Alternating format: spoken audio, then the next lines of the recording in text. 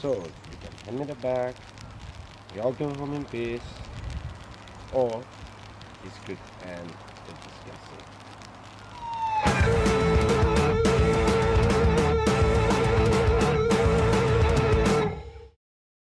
I think action films can not just be shooting and chasing, and sometimes can have more deep meanings. I like more that way, but this time we only had 3 minutes, and 3 minutes you don't have any time for doing very deep action film. I mean, this film is all action. I mean, there isn't anything about it that isn't action.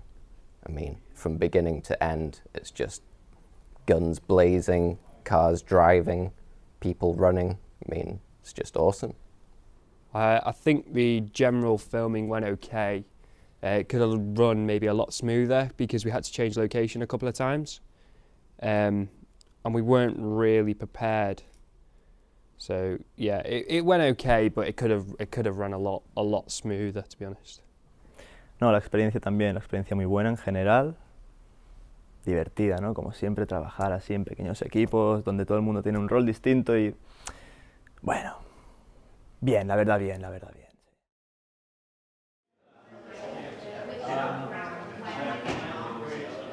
Pre-production, we didn't had any problem, like, I don't know, having disagreements. It really was, yeah, let's do chasing, let's do a standoff, final, yeah, the good guy wins, everything goes well. 3 against 1 will make the hero look better. We need to get in touch with a helicopter company so we can get the air shots. Pre-production actually went okay. We came up with our concept pretty quickly. We came up with the concept of we wanted it to sort of be like the action hero against the bad guys.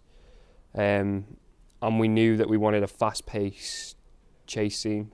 So that came together quite quickly, to be honest. Yeah. They should be Spanish, maybe. The Spanish one. They should be Spanish. La preproducción es siempre la parte difícil, ¿no? Se requiere gente creativa, gente con visualización de ideas, gente con nivel artístico. Yo no lo tengo. Yo no. A mí me van más otras cosas. Pero bueno, fue bien. My roles were actor, director, runner, cameraman, scripter. So yeah. What was the question again? Oh yeah, writing the film. Yeah, it was good. It took longer than I expected. I mean, I'm not used to working with amateurs, but yeah, it's all a learning process for all of us, you know. For me, working with amateurs, and for them, getting to know the business. So yeah. The whole film is just one massive chase scene. Okay. Yeah. Skip the boring parts. Just have the chase. Well, maybe the ending should be like Mexican standoff. Nice. I like your thinking, Omri.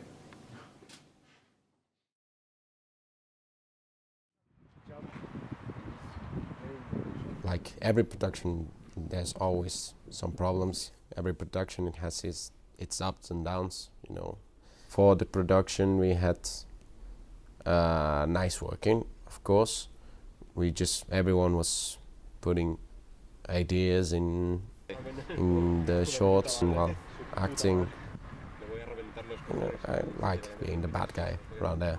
It's something like that, because you can be look people and say, I'm gonna kill you. It's a good point. Tal y como leí el guión, supe que este papel era para mí, ¿no? Un típico policía malo. Yo había estado ya en Cuba rodando la película de Che Guevara.